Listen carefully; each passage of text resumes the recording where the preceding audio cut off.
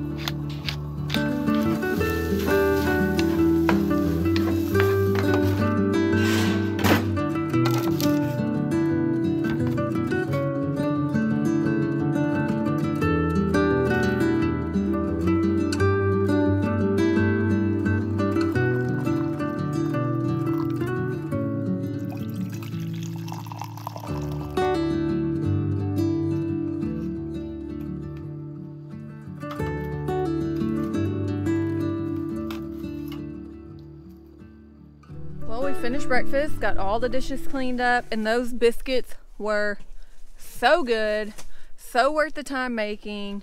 Were they not delicious? All right, bacon grease to cook biscuits with blueberries, and then some, what was that, glaze? What did I put in the glaze? Vanilla powdered extract. sugar, vanilla extract, and whipping cream. Delish. You saw us put up this white canopy this morning, which if you watched our windy vlog, the first time we set this up was in Fredericksburg, and we had some crazy winds that day. But we want to go full disclosure on this Ozark Trail canopy. This is a new design. It is nothing like the old one that we had. Cody, take it away. All right, y'all. It looks really cool at first glance, and what I thought was pretty neat is this one handle here in the center. You end up having all the tension where all you have to do is just push straight up, and it's supposed to lock everything in, but that creates weak points. Over here, there used to be a pin like this pin right here. This used to be up here, and you used to be able to have something to give it tension and lock it in. Now there's nothing, so it just starts sliding. Well, after that one wind, it did this, and it will not get back into a form to help hold up. So I really have to say I'm disappointed with this purchase, because normally if that pin was there, this thing would look like this. Watch. And it would stay. And it would stay. through high winds and everything. So this is a horrible design. Very disappointed. Do not get this if you see it like this. So not only with this brand, but I did go on Amazon to look for other canopies, and it seems this is the new design that they're going with. And the winds that we were in Fredericksburg, they're really nothing compared to when we go to the beach. We like this canopy, so when we go to the beach, we can just drag it out, pop it up, and the winds there are consistently 20 plus miles per hour all day on the beach. That's just not gonna do. So we're on the look for some kind of beach canopy. We have telescoping poles for a tarp. So what we're about to do now is we're taking this down and we're gonna put 2 tarps up. The reason we're setting up the tarps is because tomorrow we're gonna have some rains, potentially for about 4 or 5 hours straight. And that way we're not just stuck in the tent all day. You guys won't be with us tomorrow for that, but we are going to go ahead and test this out for the first time with these telescoping poles. These are actually from the Rhino Rack batwing awning that were in the trailer. It has a little pin here, and we didn't even know that this came with this batwing awning wall. These were in there, and we thought they were extra legs in case one of these went bad, but we saw this hook, and it dawned on us that this hook will hold a tarp in place. So we're gonna, like Kelly said, test that and see how that little hook does.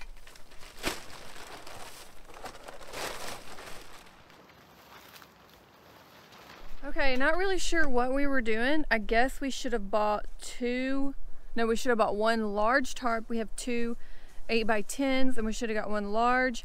But when we bought the tarps at the time, we didn't have the poles, or we didn't know the poles were in the bag. So what we've done here is we have strung both tarps together, like so, with this blue paracord. And then we've got both telescoping poles. We're gonna put 1 on each end. He's back here. What are you doing, babe? I'm anchoring this tarp on the back side so that it tugs the tarp at corners and tries to keep it spread out wide when the wind starts blowing, and when the water starts sagging on it, it's got a lot of tension on it. So if you notice, I came from back here down to here at an angle. We'll see how it does.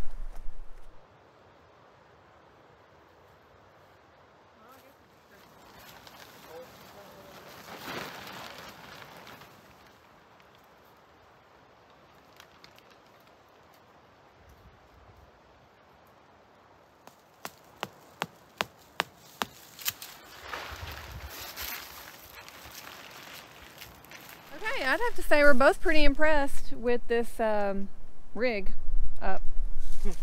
But now, what are you gonna do, Cody? So what I'm doing next is I'm just to keep tension on the tarp so it doesn't flap in the center. I'm putting this cordage through these eyelets here all the way across, like I did across the top up there. And whenever I get ready to tighten this up, like I did how I staked those down, it will add tension to this part of the tarp and keep the tarp from flapping when it's raining and has a lot of wind coming through. So we'll see how this works. So we place these sticks here in the eyelets just to keep the tarp from sliding, the rope from sliding on the tarp. And this is our last stake. So if you notice, we've got enough tension that and we came out really far away, probably about 20 foot away, so that it pulls the tarp out more of an angle, because the closer you get, it pulls the tarp more down because of the angle pitch. This will give us a little bit more walking room and storage room whenever it starts raining. Through here we just threaded the tarps together, back, forth, back, forth. You don't want to cross the rope through. You want to make sure you come in and then go out on the same side, because if you start crossing, it's going to make the 2 tarps separate like that, which is a good thing if you want to put this over a fire, because you can make the same concept, add a little bit of a gap and let the smoke go through and have a fire up under here. We've done that before. On the back side, if you see, we went way out with that rope to help pull tension, and we did it at an angle so that it pulls the tarp that direction. If we would have gone straight back with the rope, the cordage, the tarp would have wanted to slide back and forth, so you want it to go out at an angle like we've done on every single corner. I'm very happy with this. I think it's gonna work. I don't know, it might be too short. I mean, we have water coming on the sides, but I'll figure it out. So my dad, knowing that I needed new tackle gear for Christmas, went out and got me a few new things. This ugly fishing stick, that's the brand is Ugly Stick, and this quantum reel, and a really nice tackle box. We went with this one since it would be in the trailer being beaten up. This is real thick and sturdy. It's a brand by Bass Mafia is the brand of this. And we went all out here. Got a couple little poppers here, rattle traps here, a couple diving baits that mimic a crawfish, some jigs, and a jitterbug. I'm gonna go try fishing. We're in the headwaters of the Little Maumelle. I don't even think, Kelly, we told them where we're at, have we? We're back in the Ouachitas in Arkansas because it's 70 something degrees right now. It feels awesome. We came back here, but we wanted to camp next to the Maumelle, headwaters of the Maumelle River, and that's where we're at right now. And because it's a small, shallow waterway, I'm gonna go over here and try to catch some fish, but I don't want to use anything that goes underwater. I want to use something that sets across the top, so I'm gonna try this black jitterbug here.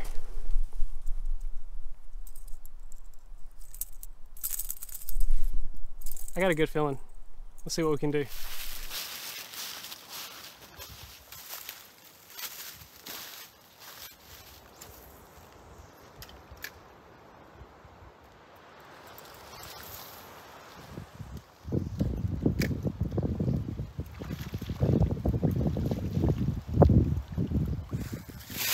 Look at this one. Look at that. Right there. Bam.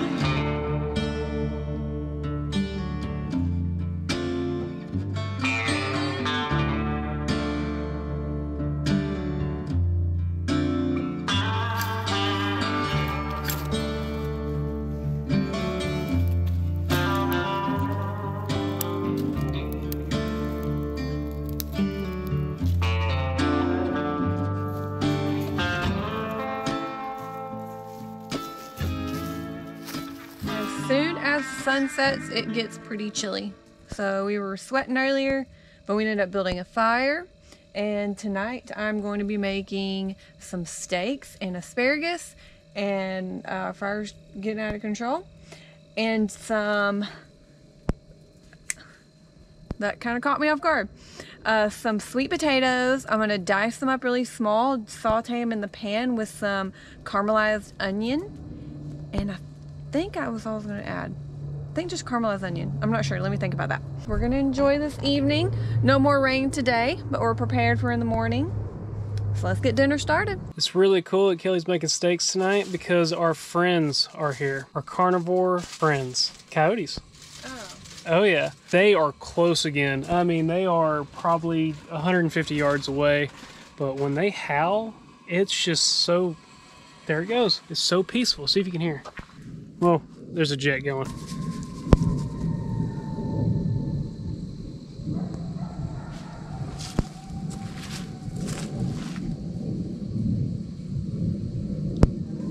Now they're a little bit further away. They were real close a minute ago. Right now, I am chopping up my sweet potatoes. I'm chopping them up pretty small because I'm going to cook them in a skillet with some caramelized onion. So I'm going to have them cover them and make them cook really quickly. And Kelly is digging her new little butcher block table thing that Dad put together. Oh yeah, I love it. Works great this morning. I did my biscuits on it. Worked really well. It's perfect. I think I'm going to change skillets. So if you notice, maybe this morning I got a new skillet. This one right here. It's the Ouachita brand. Got it at Super One, and it's still cast iron. It's a light cast iron, but this handle does not get hot, so I like that. It's good sauteing, and I would do my potatoes in it, but I want to cover them, and my lid fits perfect over this pan, so I'm going to use that. It almost looks like a wok, almost like a small version of a wok from the side.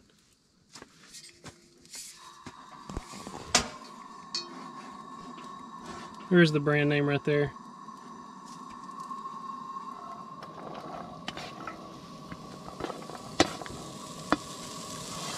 Oil on top here, and salt and pepper.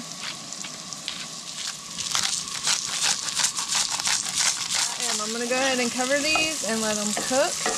And while we're waiting on that, I'm going to chop up my purple onion over there. You know, I don't think I've ever seen her do this before. Have I seen you do this before? I've never seen you do this before. So is this going to be like mushy? No. It's going to be like, you know when I make the fried potatoes for the burrito? Yeah. Like that. Oh. Are we going to put any brown sugar on it? No, it's not like that. It's not like that. Butter? No, I've got oil on it. Oh, okay. You know what I'm thinking about? No, it's marshmallows, not like that. cinnamon. Not like that. It's not like that. Okay. All right. So next, I'm gonna cut this up.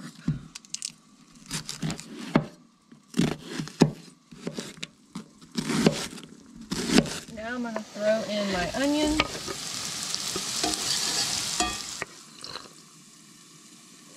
Okay, good. It's not cold yet. All right. What else? Asparagus and steaks. Oh, and on the steaks, if y'all remember when we cooked that hamburger meat recently, and I said that's my dad split a cow with some friends, and it was grass-fed beef, and 3 guys split it. These steaks are going to be from that. One's a New York strip and one's a ribeye. It's going to be really nice. Now the asparagus, well, that was my idea. Do I know how it's being cooked? Have no clue. But it was my idea. I'm just going to bake it with some salt, pepper, Parmesan cheese.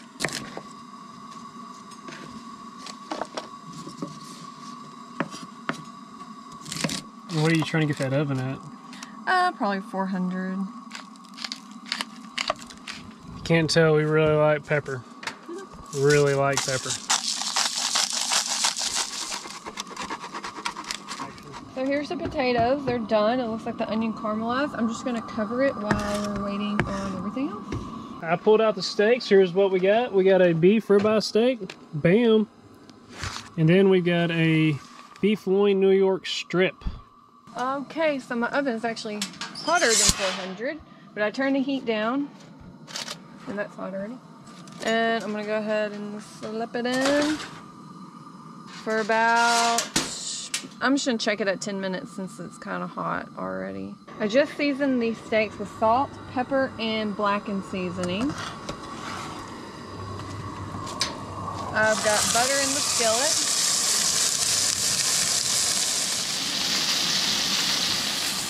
Kelly already flipped it, but boy, it's looking good. Looking really good.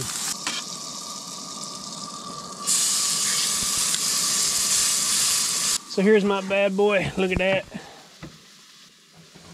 I'm gonna let that rest, let the juices redistribute throughout the rest of the meat, because what it did with the heat, it concentrated in the center. So now it's gonna be good and juicy. I was trying to go for medium rare, somewhere in there. That's how I like my meat, but Kelly likes hers like medium well. I like medium. You like medium? Yeah. When I met Kelly, though, she used to like it well done, where it was like so burnt, the only way to get flavor back on it was for steak sauce. Yeah. I taught her well. Hey, y'all. Cody's cooking. Are you enjoying it? Oh, yeah. I told him he can cook my steak. Everything else is done, so once my steak is finished, we can eat dinner. Check this bad boy out. Beautiful. So we'll let Kelly's rest for a minute now too, to make sure it looks good. You can have that knife. All right.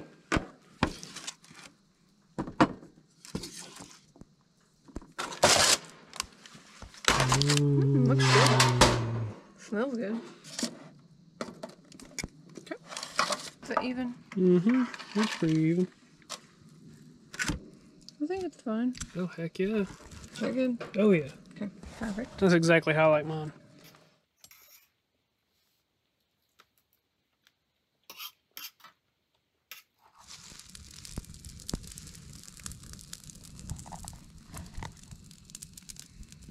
How was my steak? It was good. Oh, see? Really good flavor. I know what I'm doing sometimes. How are the potatoes? Phenomenal. And the asparagus. Yeah, that's easy though. It was all pretty easy, really. Well, thank y'all for being here on our very first New Year's vlog of the new year, for the year of the new. It's gonna be good. It's gonna be good. 2022 is gonna be better than 2021 for us. Yeah, I know it. feel it. But we're gonna enjoy this fire for the rest of the evening, and we'll catch you on the other. See you next.